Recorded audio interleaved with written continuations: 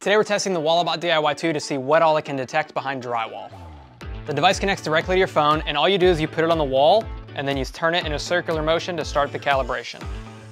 One of the claims of the Walabot is that it can detect animals behind walls. So right here, when we have it in expert mode, our radar is picking up a little animal back there, which, as we can see, our friend Walnut. So what we'll do, make a little marking to show you where she was. As we continue to scan over here, we are picking her up right there. If I scoot her again, excuse me, picking her up right there in the same spot. And for your more common uses, you can detect things behind the walls, like pipes or wires, and of course, wooden studs. So if you're someone who wants to be 100% sure you're about to drill into a stud, check out the Walabot DIY 2. And as you can see, our happy friend Walnut was not harmed in the making of this video.